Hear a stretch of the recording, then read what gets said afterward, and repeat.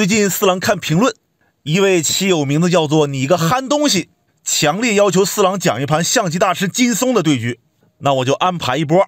这一盘棋选自07年的象甲，红方是大师金松，黑方是特级大师徐超。四郎是第一次讲金松大师的棋，简单介绍一下吧。他是1974年生人，家是沈阳的。金大师的爱好比较广泛，比如说羽毛球、乒乓球、武术、象棋，据说羽毛球还拿过省冠，可以说多才多艺啊。对了，还有个身份，他是象棋大师赵庆格的爱徒。好，差不多了，咱们正式进入开局。第一步，金大师走中炮，徐大师也走中炮，顺炮。红方跳马，黑方没跳，他起横车，这是一个抢横车的走法，可能黑方对横车比较擅长。接着红方出车捉马，黑方往上一蹦，这里红方就没有再动车了，先跳正马啊。黑方这里走平车过弓，这是正招。这个地方红方变化很多，比如说补士平炮亮车，冲7兵冲3兵，当时冲的是3兵。黑方没有对挺，他跳正马，那红方就两头折了。黑方这里走个双横车，红方飞了一手边象。这招棋呢是提前给马生根，你要是不飞象，黑方下招可能会进车过河，平过来捉马。飞象以后，这个马就不用管了，可以跳马踩车啊，因为你平车捉，红方可以平车保啊。情况就是这么个情况。那现场黑方就没敢进车，确实没意义了。当时他是平炮分边，现在黑方有炮打边兵打车的棋，同时这招平炮呢也能亮车，那金大师就先出车了。那黑方也出车，红方进炮过河。这个时候黑方进车来捉马，红方进车保马，一会儿可以补士踩车。但是这个时候黑方把顶上那个车平开了，跑这边来了，双车站肋。那金大师一看你没有盯着我的炮啊，那我就可以上马对车了。但是徐超他不对，他把车推到巡河，准备平过来压马捉炮。那红方就先上马踩卒，不让你捉。上去以后红方可是有棋啊，他可以把中炮踩掉，然后再平炮打卒啊。黑方走的比较谨慎，把卒一冲。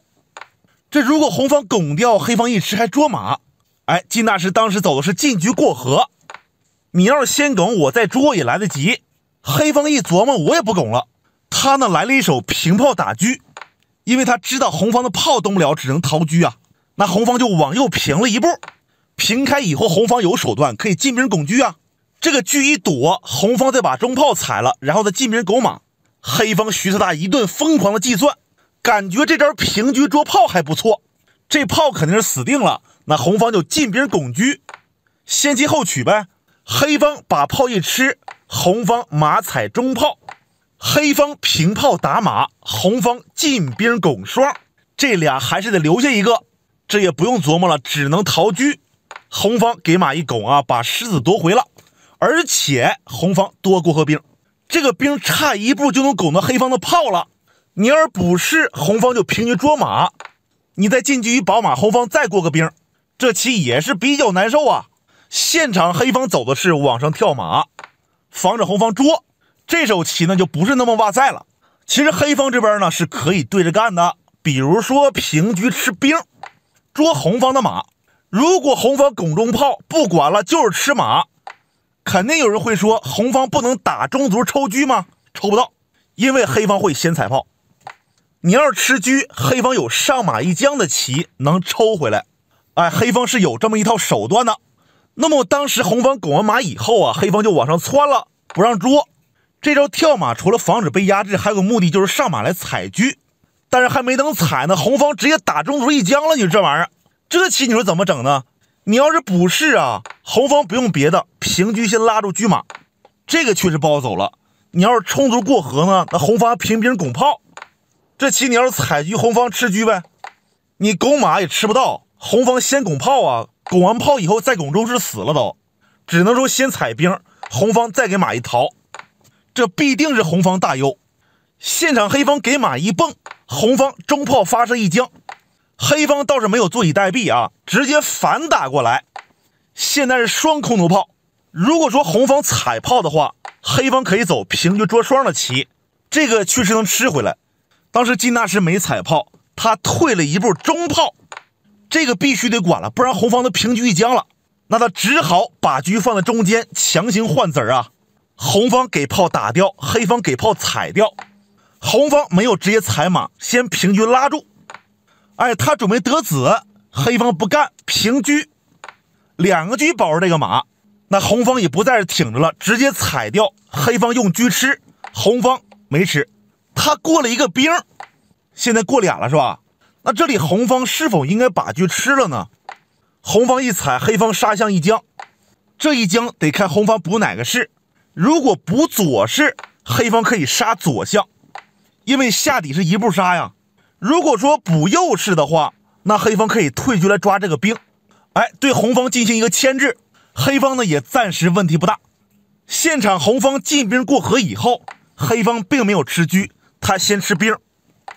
那红方再吃一个，黑方又平车来抓左边这个兵，那他就往右一躲，黑方又捉了一下，红方再回来，然后黑方补了一手象，现在踩着红方的兵，那他往前冲了一步，这时候黑方又平车准备车砍底士，红方把士一补，黑方过来死对车，红方只能吃，不然兵没了，那黑方再吃掉抓兵，红方再往前一冲，这个兵离9宫越来越近。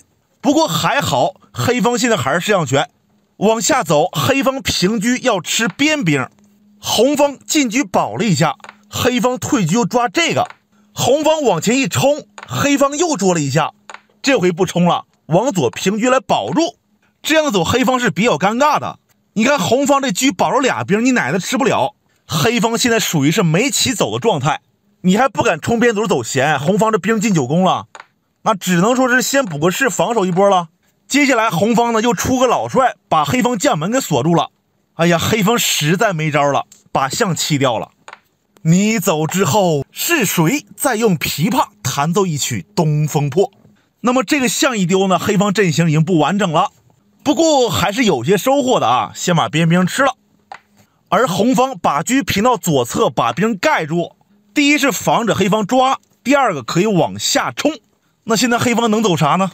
抓这个兵行不行呢？其实不太好，那红方就进兵。黑方如果吃，红方就往左平兵，要砍底象。如果飞象，红方就把车放中间了，锁住黑方的中士啊，准备往下冲兵。这个棋是无解的，因为他可以借帅助攻啊。这当时红方平车保住自己的兵，黑方是把车放在了这儿，盯住红方的兵，红方往前冲了一步，黑方飞象踩车，红方把车往右一平。现在如果下底将是可以砍底士的啊，因为红方老帅在外侧，黑方只好平车一将，红方老帅回到王位之上。这里他没棋走啊，进了一步车，啊，就始终在累到防守了，就不走了。那红方就平这个兵，哎，进9宫了。黑方也没投降，他继续在这磨。这棋实在太难受了啊！那红方再把车放中间，哎，那黑方想着我落象跟你平过来对车，但是还没等对呢，红方突然边拱底士，一招毙命。这个棋一走，徐特大不想再煎熬了，随后就认输了。现在兵在将，你也不能躲，不然是杀中士了吗？这只能说吃掉，士不能动，只能由老将做。那红方就吃士呗，这不就必胜了吗？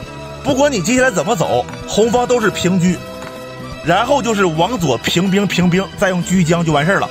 黑方血招没有，你不能对车啊，下底不死了吗？陈牙军，你走啥红方都是平兵，你再飞象红方再平。比如说黑方走个闲棋，红方过来抓象，不得飞起来吗？红方再往左平一卡，完了，这就眼瞅着被杀了。好，那么今天这盘就到此结束，感谢各位棋友的观看，我是四郎，咱们下期再见。